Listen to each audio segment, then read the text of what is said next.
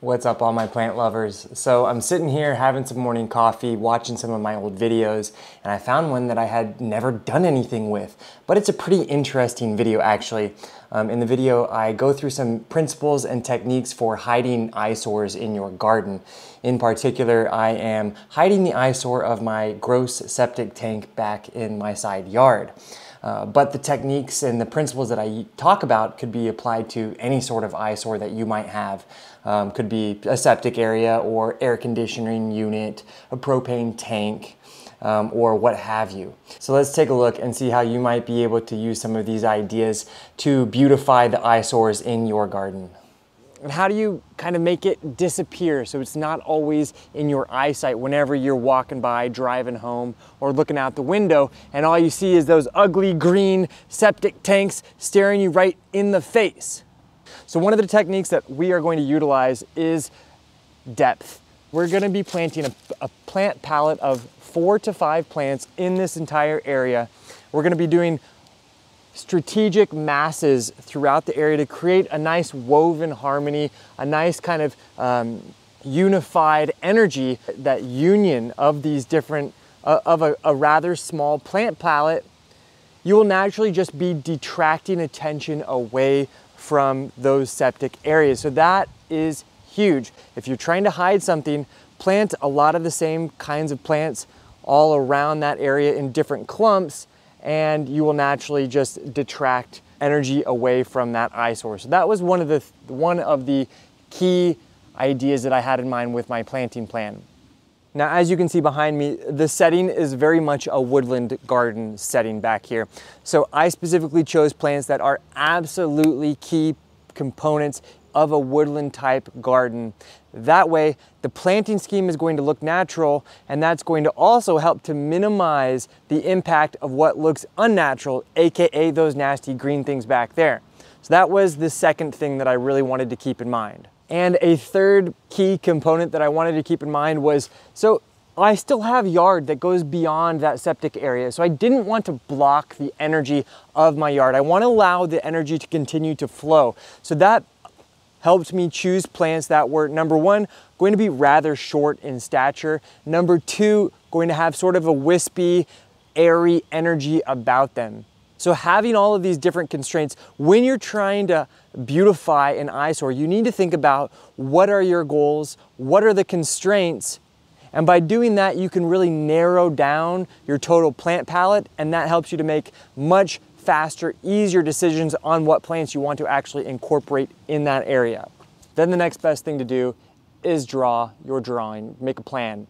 So in my plan, I've made the nice drawing.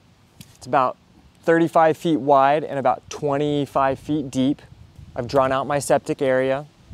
I've listed the 5 plants that I'm going to be planting in here. In this area, only going to be planting 5 different plants. I'm going to be planting Alchemillamalis ossi, Syrinchium lucerne, Schizocrium standing ovation, Physotegia pink manners, and Carex blue bunny. Now, as I write them out, I'm also incorporating the height of each plant, the width of each plant, and 1 or 2 defining features of that plant, which help me to understand where I should best situate them in my garden. For instance, the Syrinchium lucerne, it only grows around 8 to 10 inches tall. It has a very nice kind of grassy, almost iris-like foliage that produces blooms in late spring, early summertime. And then once I have all that information laid out, then what I've done is I go and place numbers on my planting scheme to represent each of those 5 different plants. That helps me to create a really nice visualization of where I'm going to be planting them, how they're going to be grouped together, and it's also going to help me to understand the repeating nature of my planting scheme so that I can ensure that I have a good variety of each of those 5 plants kind of in each of the quadrants of my garden bed that I'm going to be planting out. And it's also going to help you just actually execute the planting much more quickly and efficiently. So tomorrow I'm going to go pick up my plants at the nursery. I'll show you guys what they look like, and then we'll get planting. Do a little research, finding a native plant nursery in your region. That Highly recommend it. You can find great quality plants that will work in your region. So right now for me, it is the middle of fall, and I think that's a great time to take on projects like that. That being said, you really need to ensure that you're giving yourself about a 4 to 6 week window before the ground in your region really freezes for good.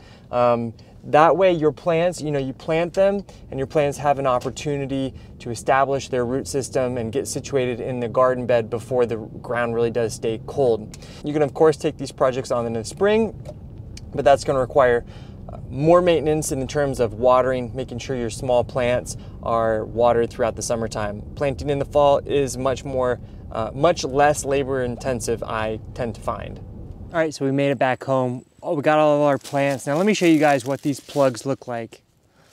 Pop one out. Always a good sign when they're nice and rooted. That is a sign of a high quality plant. So now that I got all my plants here, I got my design.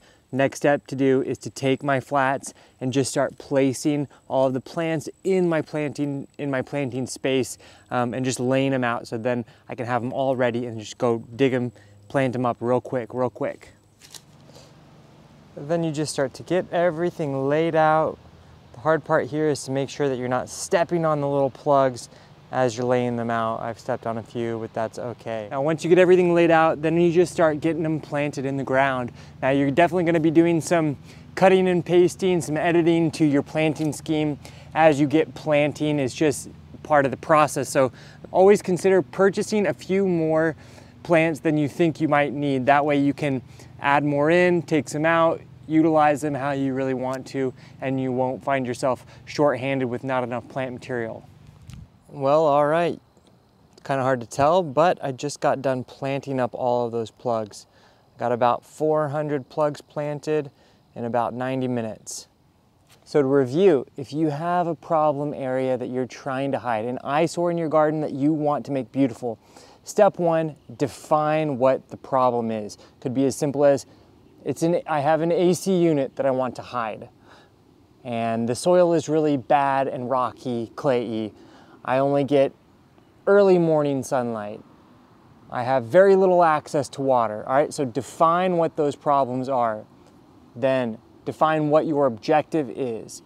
Hiding the AC unit. Simple as that. Providing 3 seasons of interest. Creating food for the wildlife, for the pollinators. Define what your objectives are. Then locate a nurseryman that you can trust, someone that you can have an open communication with, someone that you can tell what your problems are, what your objectives are, and ask them for solutions, ask them for their help, ask them if they can provide large trays like I have sourced for my planting scheme right here. And then once you have a reliable nursery with someone that you communicate with, someone that can get you good plants at a decent price, start sourcing some ideas. Go to botanical gardens, search online, get some inspiration, start accumulating all these different ideas, get them on paper, draw out what you want to accomplish, draw out the space. It can be chicken scratch like my drawing, it can be more professional done on a computer, whatever makes sense for you. Then execute your plan. It's really not that hard if you go at it systematically. That's how a professional gardener would do it. That's how I like to do it. And I think it is a way that can work for you if you are trying to change an eyesore into a beautiful garden. Just start step by step. Start with one next section of the garden and then move on to the next section. When I moved into my home, I had lots of different eyesores all over the place. And I started with the ones that bothered me the most. It's like every day I'd drive home, I'd see that, it bugged me. That was the first thing I would do. And then I have less and less things that bug me now after living here for about 2.5 years. So I think with that, I'll end the video today. Once everything is grown in like 2 or 3 years, I'll do a follow-up video. Maybe next summer I'll do a follow-up video to show you guys how the progress has been going and how much more beautiful this little section of my septic area has become. Anyways, hope you found this video helpful, a little bit insightful, maybe inspirational, something to take away. Hope you had something to take away from it. Anyways, definitely leave a comment in the comment section below if you'd like to share your experiences with other gardeners that are here on our Plant Vibrations channel.